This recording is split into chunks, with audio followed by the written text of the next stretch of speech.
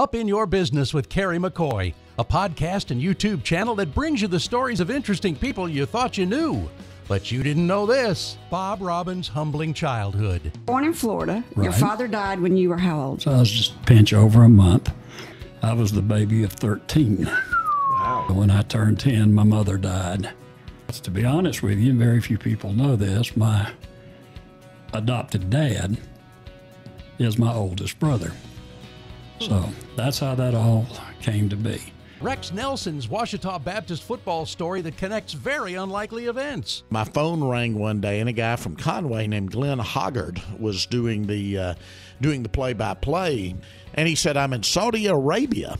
He was working for the Ward Bus Company. Ward had gotten a huge contract to sell buses to the Saudi government to take pilgrims to Mecca. So he said, "I'm in Saudi Arabia. I'm going to miss the game today. You're going to have to do play-by-play," and have done it the years I'm in Arkansas, have been in Arkansas ever since. Steve Landers, Penny Profit Beginnings. At the tender age of just 5 years old, Steve walked to the newspaper office and with his allowance of 3 cents, bought newspapers, and then he resold them for 5 cents. You missed the part about my allowance was 3 cents. I think I didn't have any allowance. I just mustered up a couple of dollars, and I'd go up there and buy papers for 3 cents a piece, and then I'd sell them for 5 cents a piece. A lot of times they would give me a dime.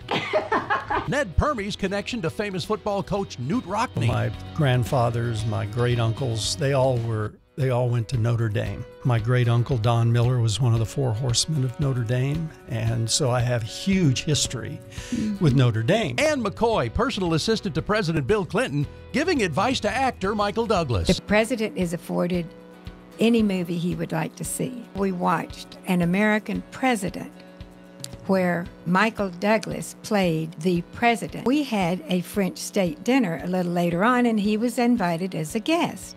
And he looked at me and he said, "I am so nervous." And I said, "Well, why don't you just pretend like you're acting in a movie?"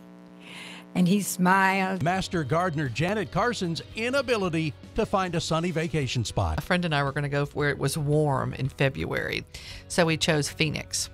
It was freezing and it rained the whole time we were there. Then I went to the beach. Same thing, cold and wet. Kerry McCoy, owner of Flag and Banner, asking questions that turn conversations into compelling podcasts, radio shows, and an extensive YouTube channel. Subscribe to the podcast wherever you like to listen by searching Up in Your Business with Kerry McCoy.